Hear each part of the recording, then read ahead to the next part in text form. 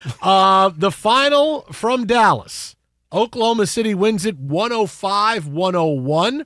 It was a big comeback in the final 4 minutes where it just looked like the Mavericks ran out of gas after leading this game the entire way. No play typifies the comeback by Oklahoma City more than this, where Shai Gilgeous-Alexander corrals a loose ball in the corner, and Lively is defending him, and it looks like he's got him stuck in the corner, except Lively doesn't realize that, hey, SGA still has his dribble. And SGA decides, well, if you think I can only go one way, I'm going to go to the hoop for a dunk. SGA takes it at Hardaway. Oh, that's ridiculous! Shai Gilgeous-Alexander in his bag! Ian Eagle on TNT with the call. Part of a big collapse by the Mavericks where they couldn't hit a shot. They couldn't get the right flow going on offense. And the Mavericks lose. Oklahoma City gets control of the series back, gets home court back, winning it 105-101. Now, Oklahoma City wins this game, but let's talk about Luka for a few minutes because we talked about this going into the playoffs. No individual player has more at stake in the playoffs than Luka. This is a guy that's been in the league now 6 years. And this is a guy who, as many times as the Mavericks have tried to do it, try to surround him with the best talent, he's got the best player he's ever played with a Kyrie Irving who is still in his prime. And still here are the Mavericks where it's 2-2. They're going back to Oklahoma City. And Luka Doncic in the playoffs, at best, has been okay. He has been all or nothing, but he has been a volume shooter for the vast majority of the playoffs. Tonight, look, 22, 15, and 5. Sounds like a great night until you realize he's 7 for 17 from the floor, right? This follows games where he was 6 for 19, 9 for 26, 10 for 24, 7 for 25, 11 for 26. He has had a couple of games in the playoffs overall where he has shot well. But for the vast majority, he has been a volume shooter, and it has not worked. So far, the Mavericks have been fortunate to escape, but eventually this is what's going to catch up with them. And this is the big question, is you have to sit here and say, okay, if the Mavericks can't get out of this, you're looking at a Dallas team that, okay, they're not trending upward. They're not winning more games. They're not getting closer to a championship. They're a nice 50-win team that can maybe win around in the playoffs. Maybe they don't. Luka is a great player, but you can't lead them past into the conference final and beyond more than that. They went to the conference finals once. They got smoked.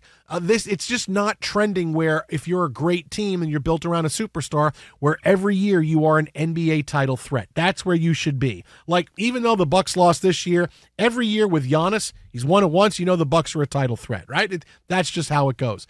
And with Luka, if this is another year where Dallas falls short and you look and go, man, the guy shot horrendously in the playoffs, you have to wonder, all right, is it still right to build around Luka, or do we just need guys now to supplement Luka? Because Luka's only going to give us so much, get us so far. We need other guys. Instead of saying, hey, what does he need around him? It's what do we need that can take a little bit off of Luka's plate? Because we've tried being Luka-driven now for a long time, and it hasn't worked. Well, but you made the moves at the trade deadline and got yourself better. I mean, defensively, you gave up 100 points, right? We got to the magic 100 mark.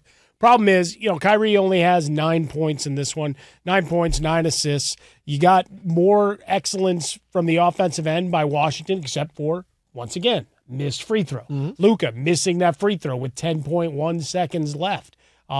Hits the second, but that was the opportunity to tie the game. So you're still chasing down the stretch. Go on down the line. You brought in Washington. You brought in Daniel Gafford, who gives you defensive minutes. Can give you a little bit offensively. Did give you 10 and 8 tonight. But shooting 6 for 20.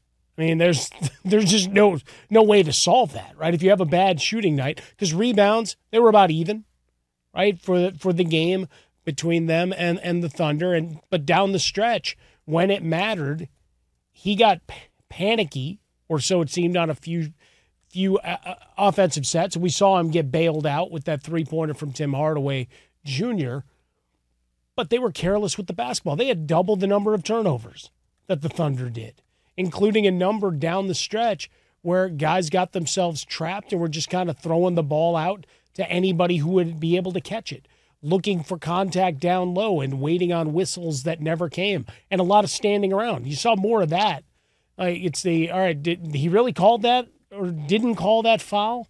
Clear reach-ins, whatever, that they were left frustrated. So, yeah, you're at your wit's end here because you seemingly have done all that you needed to give Luka the help to better the team. And you got a better defensive effort out of him this year than you've ever gotten either, right? He's played on both ends of the court a little more than you have in the past, and it's still not enough. Yeah, I mean, look, there's two ways to build a team. There's building a team around one player, which is what the Bucks have done with Giannis, what they continue to try to do, and it's worked, right? They won a title. Sure. They're generally a threat, unless Doc Rivers is the coach. Well, or he gets hurt. Yeah.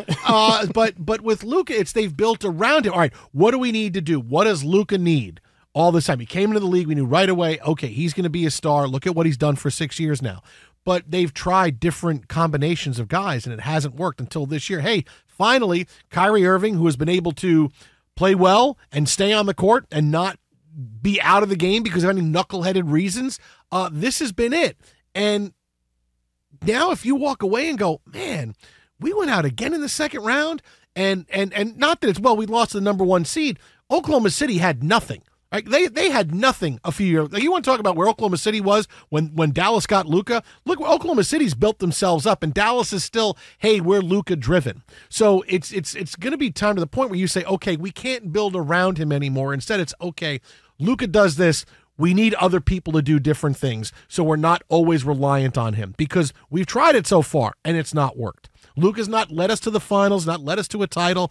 Luka's a terrific player, but is he exactly what we think he is? And that's a fine line between building around someone and building alongside someone, right? You could build around LeBron for a long time, but now you have to build alongside. All right, what does LeBron need with AD and shooters, all this? You can't do that anymore. And with Luka, yeah, I know he's only 25 years old, but again, 6 years, you've seen the best of him. But that's what I'm going to say. Is like we're at that point in the evaluation when he is 25, when we've got quarterbacks that just are getting drafted into the NFL and will take their first snaps at 24 and change as an NFL player, right? But remember, but these guys come in now at 18. No, guys in the NFL, they come in at 21, it. 22. Absolutely. But just the point being that you would say you're still on the upward trajectory, that you haven't hit the sweet spot of a guy's career just yet. I mean, how many of these guys took a long time?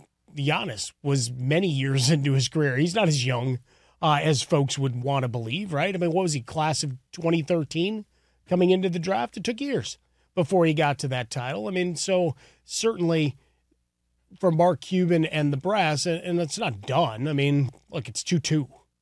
It's 2-2. He had a horrible shooting night, got bailed out on that call that did put him to the line at 10.1 seconds left. Probably should have been a foul on the ground before he made the move on the court and pre-shot motion, I guess, before he started flailing and falling to the ground. But that being said, I mean, you shoot 52% from the free throw line, right? They were 12 of 23. Mm-hmm. 12 of 23. There's your game. Yeah. Luka could shoot 6 for 20 all he wants. You hit free throws, you win this game. Period. Oh, and Luka missing that free throw with 10 seconds left. No, but that's what left. I mean. Huge. He misses one. PJ misses one. A little bit later on, front iron, barely drew iron on that at all. PJ Washington late in the game. So, but you shoot 12 of 23. I mean, that's the thing I circle more than his 6 of 20. Guys are going to shoot 6 of 20 from the field.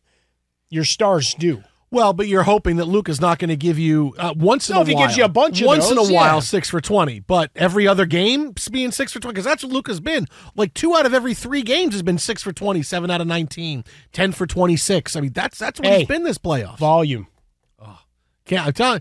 It's not. It looks. The stats look great. The numbers look good. But you look at the volume shooting. All I care is about is a W. Not doing it. And over 6 for 20, I'm going to look at 12 for 23. That's going to punch me in the face far more frequently.